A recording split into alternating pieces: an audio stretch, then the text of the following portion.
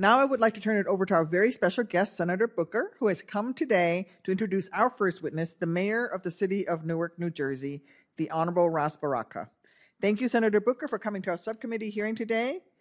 Sit up. You may now introduce the witness. He's much shorter than I remember. So first and foremost, I just want to thank the chairwoman for the invitation, and I want to thank the chairwoman and the ranking member for your extraordinary work in this area. You all have been the bipartisan Cagney and Lacey of, and by the way, a lot of your young staffers are looking at me with a blank stare, like, who's Cagney and Lacey?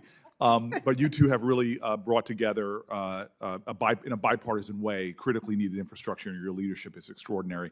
And I see always, to me, Chairman Inhofe, and just want to thank him for his friendship and partnership on many important things over the years. It's just good to see him here.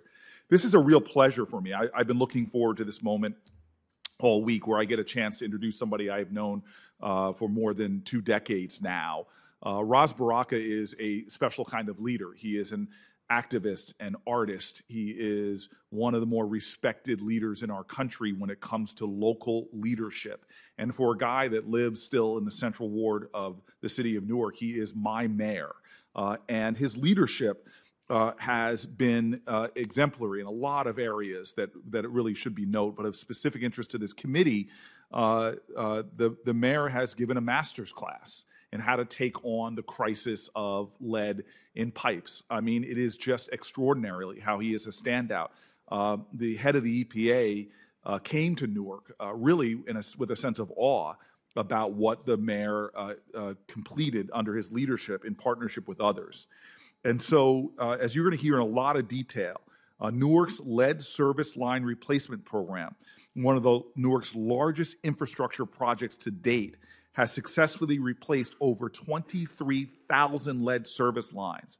The successful completion of this ambitious 3-year project to replace thousands of lead service lines at no cost to residents is an example, not just a testimony really to the mayor's leadership, but it's an example of how local, state, and federal officials can come together, develop a comprehensive plan, and address an issue of serious environmental injustice, and how they, through their work, have created a blueprint for communities working on similar infrastructure projects across the nation.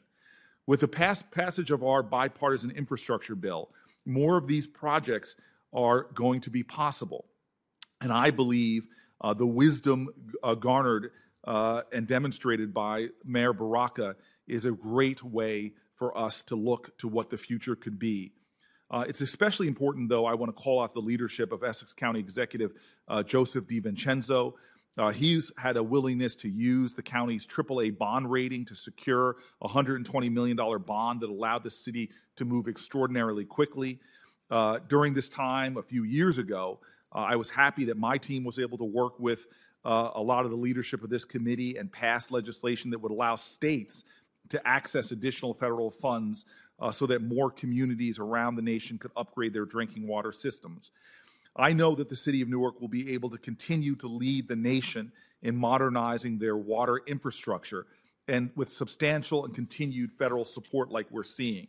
And the flexibility that you all wisely put into the bill will really allow us to make sure the investments are made, that American jobs are created, and the infrastructure is ultimately completed. We know that this is a national crisis that didn't come about last year or 10 years ago or 20 years ago. We have literally had millions of children being poisoned over decades in our country and have failed to step up to this national threat. As you indicated, Chairwoman, in your opening remarks, lead is a savage potential killer. It does permanent damage to kids' brains.